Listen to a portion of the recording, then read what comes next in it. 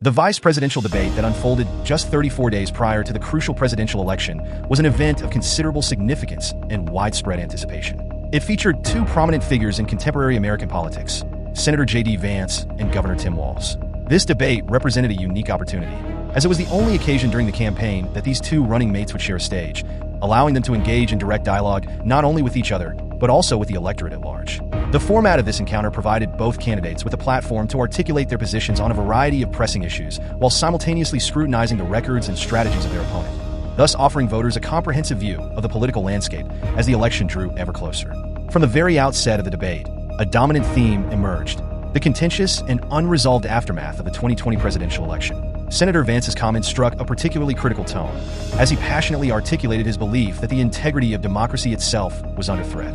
He placed much of the blame for this perceived crisis squarely on the shoulders of former President Donald Trump, highlighting Trump's continued refusal to accept the outcome of the 2020 election as a significant danger to the democratic process. Vance's assertion was not merely a rhetorical flourish.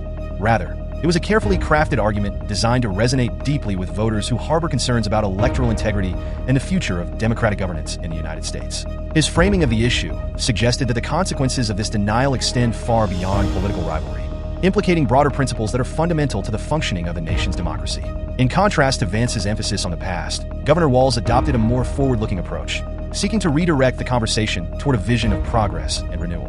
By emphasizing the need to move beyond the contentious battles of the previous election cycle, Walz aimed to establish a narrative centered on hope and potential rather than one mired in divisive issues.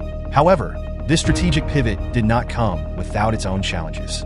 During the debate, Walz encountered a significant misstep when he erroneously mixed up two critical geopolitical entities, Israel and Iran. This blunder was particularly striking, as it not only raised eyebrows, but also sparked questions about his readiness to engage with complex international relations. The incident served as a reminder of the intense pressure candidates face in live debate settings, where even seasoned politicians can falter under the unforgiving glare of public scrutiny. Throughout the debate, the candidates also faced inquiries about their personal histories and the narratives they present to the electorate. At one juncture, Walz was confronted with questions regarding claims he had made about his presence in Hong Kong during the pro-democracy protests of 1989. His somewhat awkward and unconvincing response to this line of questioning highlighted the challenges that candidates encounter when their past statements are scrutinized. Such inquiries are crucial because they serve to test the authenticity and reliability of the candidates, qualities that voters consider vital when evaluating who they can trust to represent their interests.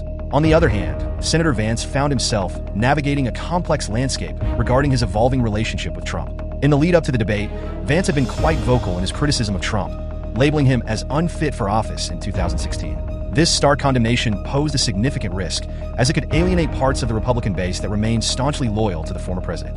During the debate, Vance candidly acknowledged that he had been mistaken in his earlier assessment of Trump, signaling a shift in his political stance that sought to reconcile his past criticisms with his current alignment within the party. This admission was not merely an exercise in humility.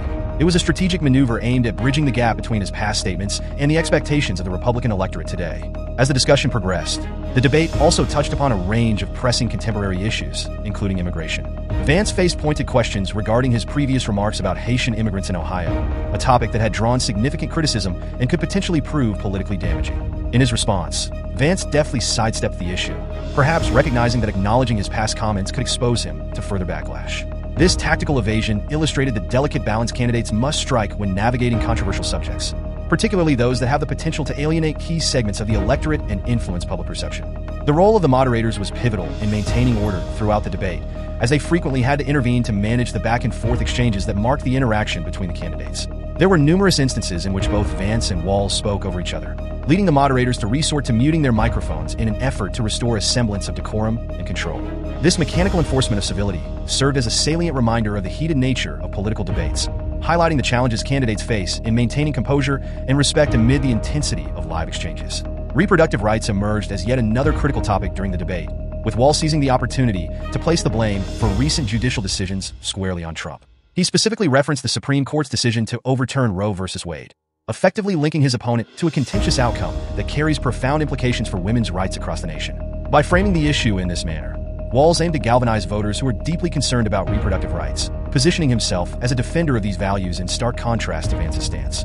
In an effort to temper the discourse surrounding the Republican Party's position on reproductive health, Vance attempted to soften his rhetoric, suggesting that the party must work diligently to regain the trust of the American people on this sensitive issue. His remarks reflected a growing recognition within the GOP that they may need to reassess their approach to such contentious subjects in order to appeal to a broader and more diverse electorate. As the debate continued, it became increasingly clear that both candidates understood the high stakes involved. Each sought to solidify their respective bases while simultaneously reaching out to undecided voters who are often the key to electoral success. This dynamic created an atmosphere charged with urgency, with both candidates working tirelessly to articulate their visions for the future while countering the assertions made by their opponent. The exchanges were characterized by a rapid-fire succession of questions and rebuttals, underscoring the pressing nature of the political climate as the election approached with increasing speed. In the immediate aftermath of the debate, Walz's campaign quickly announced a comprehensive media blitz, signaling a strategic move aimed at capitalizing on any momentum generated by the encounter. This planned outreach included a series of national interviews and public appearances, reflecting a desire to keep the dialogue alive and engage directly with voters across the country. Meanwhile, Vance's emphasis on the necessity for the Republican Party to regain the trust of the electorate revealed an acute awareness of the shifting political landscape. Both candidates seemed to recognize that their respective approaches in the debate would play a crucial role in shaping voter perceptions and ultimately influencing the outcome of the election. Through their exchanges, Vance and Walz not only defended their positions, but also sought to project a broader vision for the future of their constituents. The debate served as a vital platform for both candidates to connect with the electorate, showcasing their political acumen and revealing their strategies for addressing the pressing concerns that dominate contemporary American political discourse. The stakes were undeniably high, with each candidate acutely aware of the pivotal role that this debate could play in influencing voter opinions and determining the future trajectory of the country as it approached a critical moment in its democratic process. The vice presidential debate between Senator J.D. Vance and Governor Tim Walz was a significant event within the political landscape, particularly as it occurred just 34 days prior to a pivotal presidential election. This debate held considerable weight not only as a crucial opportunity for both candidates to articulate their positions on a range of pressing issues, but also as a moment for them to directly engage with one another and, more importantly, with the electorate at large. The stakes were undeniably high, and the atmosphere was charged with urgency and anticipation, as each candidate sought to delineate their vision for the future while also scrutinizing the positions and records of their opponent. A key takeaway from this debate was the pronounced contrast in how Vance and Walz approached the contentious aftermath of the 2020 presidential election. Senator Vance's comments were marked by a sharp critique of former President Donald Trump's ongoing refusal to accept the results of that election. Vance framed this refusal as a significant threat to the very fabric of American democracy, arguing that such denial undermines electoral integrity and poses a fundamental danger to democratic governance. His stance was not merely an expression of partisan disagreement. Rather, it was a calculated appeal aimed at resonating deeply with voters who were concerned about the erosion of democratic norms in contemporary politics. By positioning himself as a defender of democracy, Vance sought to galvanize support from constituents who were apprehensive about the implications of ongoing electoral disputes. In stark contrast, Governor Walz adopted a markedly different strategy, focusing on the need to look forward rather than dwell on the divisive battles of the past. His emphasis on progress and renewal reflected a deliberate choice to engage voters in a conversation about the future, rather than becoming ensnared in the contentious rhetoric that has characterized much of the political discourse since the 2020 election. However, this forward-looking approach was not without its complications. At one point during the debate, Walz stumbled by mixing up Israel and Iran, a gaffe that not only attracted immediate attention, but also raised questions about his readiness to engage with complex international issues. This slip underscored the pressures that candidates face in live debate settings, where the stakes are high and the scrutiny intense. The debate also delved into the candidates' personal histories and narratives, which are critical in shaping voter perceptions. Walz faced pointed questions about his prior claims of having been in Hong Kong during the pro-democracy protests of 1989. His somewhat awkward response to this inquiry highlighted the precarious nature of political credibility in an age where misinformation can spread rapidly. The scrutiny of past statements is a significant aspect of modern political campaigns, and candidates must navigate this landscape carefully to maintain their authenticity and reliability. The ability to present oneself convincingly and consistently is paramount, as voters are increasingly attuned to discrepancies in candidates' narratives. On the other hand, Senator Vance found himself grappling with his evolving relationship with Trump.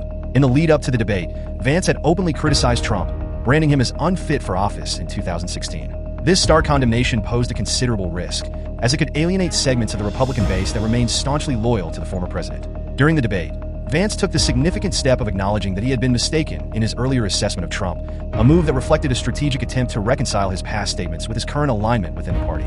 This candid acknowledgement served multiple purposes. It was an effort to connect with Trump supporters while simultaneously demonstrating a willingness to adapt to the current political climate. It also highlighted the broader dynamics within the Republican Party, which is grappling with its identity in a post-Trump era. As the discussion progressed, immigration emerged as another critical issue. Vance was confronted with questions regarding his previous comments about Haitian immigrants in Ohio, remarks that had attracted significant criticism and could prove politically damaging. In his response, Vance opted to sidestep the issue, suggesting a recognition of the delicate balance required when discussing immigration policy, a topic that has the potential to deeply divide public opinion. His decision to evade the question rather than confront it directly illuminated the complexities surrounding immigration discourse, particularly as it relates to the Republican base, which is often divided on these matters. This strategic maneuvering highlights the challenges candidates face in appealing to a wide array of constituents while also staying true to their party's core values. Reproductive rights also played a crucial role in the debate, with Governor Walz seizing the opportunity to place blame for the Supreme Court's decision to overturn Roe v. Wade directly on Trump. By framing this issue in such stark terms, Walz sought to galvanize voters who are passionate about women's rights and reproductive health. His assertion that Trump's influence has had dire consequences for millions of women resonated with many voters, particularly those concerned about the erosion of reproductive freedoms. In contrast, Vance attempted to soften the rhetoric surrounding the Republican Party's stance on this sensitive issue, suggesting that the party needs to work diligently to regain the trust of the American people regarding reproductive rights. His remarks indicated a growing recognition within the GOP of the need to reassess their approach to such contentious subjects, especially in light of shifting public sentiment. The debate was characterized by a palpable tension, evident in the frequent interruptions and the moderator's need to intervene to maintain order. The dynamics of the exchange often devolved into chaotic back-and-forth moments, requiring the moderators to step in and mute microphones to restore civility. This chaotic aspect of the debate served as a reflection of the current polarized political climate, where partisan bickering is all too common. The necessity for moderators to impose order highlights the challenges candidates face in maintaining respect and decorum during such high-stakes exchanges. Voters who observe this dynamic may feel disillusioned by the spectacle of political debates, leading them to yearn for more respectful and substantive discourse. In the immediate aftermath of the debate, Walz's campaign quickly announced a comprehensive media blitz, indicating a strategic recognition of the importance of sustaining momentum generated by the encounter. This planned outreach, which included a series of national interviews and public appearances, reflected a desire to keep the conversation alive and engage directly with voters.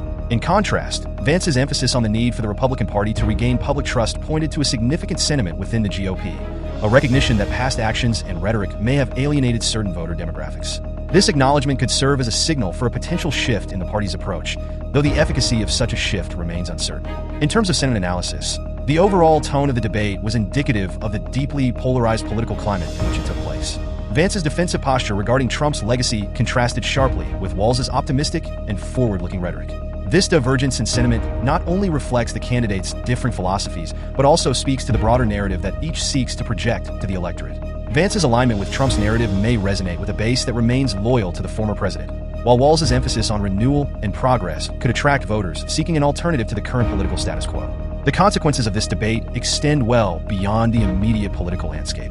As the candidates articulated their visions and responded to each other's critiques, they also tapped into the deeper sentiments of the electorate, concerns about democracy, integrity, and the future of critical issues such as immigration and reproductive rights. The ability of each candidate to connect these pressing issues to their broader narratives will likely play a significant role in shaping voter turnout and preferences as the election approaches. Ultimately, the vice presidential debate between Vance and Walz served as a microcosm of the larger electoral battle unfolding across the United States. The divergent strategies employed by both candidates reveal much about their political philosophies and the sentiments within their parties. Vance's alignment with Trump's narrative underscores the ongoing struggle for the Republican Party to define itself in the current political climate, while Walz's vision of progress presents a compelling alternative for voters seeking change. The impact of this debate will resonate as the election approaches, influencing not only voter perceptions, but also the strategies employed by both parties as they navigate the complex landscape of American politics in this critical moment.